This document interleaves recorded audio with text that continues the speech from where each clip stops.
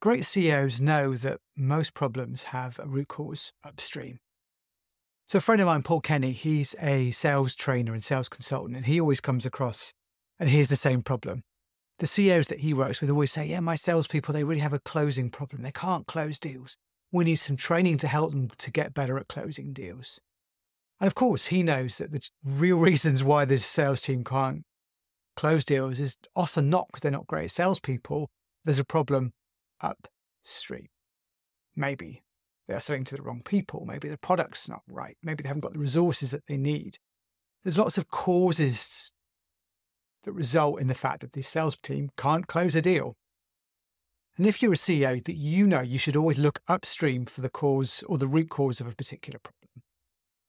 I was talking to a CEO, client of mine recently, and he had challenges with trust. He felt that his C-suite team didn't trust each other. And he wanted some tips and tricks to engender trust amongst the team. You know, can we do an away day to help increase trust? Now, the challenge there being obviously, and the questions I had were around, well, what makes you think they don't trust each other? Can you talk me through the situations as to why that might be? Because of course we want a shortcut to this, but often there aren't shortcuts. You really have to go upstream and understand really why trust isn't there in the first place. So you kind of go beyond that surface reason of, people saying, well, I don't work very well with them, or, you hear what squabbles or what stuff doesn't get done. There's always symptoms of this stuff. Yeah. And he was right to go low beneath these symptoms of challenges and what not getting done to look at the trust, but then it's looking beneath that trust, underneath that as well. And generally, more often than not, it's an emotional reason beneath. And that can be quite a scary place to go to with your team, especially your C-suite team, because emotions, strong emotions are often reactions to a more tangible problem underneath. So maybe we don't feel we have the skills to do something. Maybe we feel like we're an imposter. Maybe we don't know how to do something. Maybe we're not clear on something. Maybe we can't see a vision. Maybe there's something about another executive that just triggers us based on relationships we've had before. Something that they say, which seems like quite subtle or unmeaning, triggers mistrust within me. These are all emotional symptoms of a deeper problem underneath with that executive. And so, of course, I got to the point with my CEO that I was working with, and he was obviously challenged by the fact that he had to go to deeper, more emotional challenges underneath that, which, again, is not something we expect to have to do as leaders. But if you look at the best leaders, that's exactly what they do, is they are going deeper with their team to understand, well, what's really going on here? Really, what are your motivations right here? And what was interesting is the more I spoke to the CEO, his intuition about what was going on was strong. All he needed to do is to follow his curiosity to go to that place.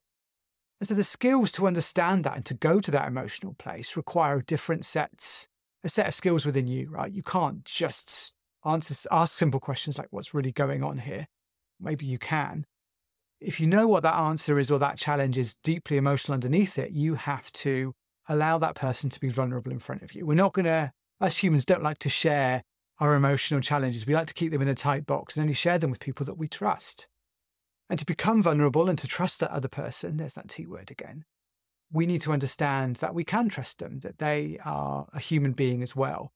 And that requires within you as a CEO to be vulnerable yourself. So it's often talked a lot about in terms of the modern CEOs being vulnerable, but this is really where it comes into its own. In you being able to tell stories of your own shortcomings and how you've overcome them, that shows a deep vulnerability yourself. And in sharing those stories with the folks you work with to show how you've overcome them, helps them to open up, to be vulnerable with you. They can understand that you're a human. You've gone through the same challenges that they've gone through. You feel the same things that they feel sometimes, that you feel imposter syndrome sometimes, because, hey, we all do. And in being vulnerable to those people, you understand and you allow them to open that emotional box and share with you what's really going on. And then when you know what's really, really going on, you can solve a problem. Because unless you really do know what's going on, that problem won't get solved. You'll just be dealing with the emotional layers of that onion that sit above that, the symptoms of the problem, not the underlying problem in itself. So requiring and challenging and going to the real root cause of something relies on you going to a more challenging place yourself, becoming vulnerable and helping people deal and be vulnerable themselves to understand really what's going on underneath. If this story resonates with you, I'd love to hear more about that from you. Have you done this yourself? Are you worried about doing this yourself? There's nothing wrong with feeling like that, of course. Let me know your challenges. I'd love to hear that. Either drop me a comment below here or just drop me an email. I'd love to speak to you and learn more about the challenges you're facing right now. Thanks again for your time.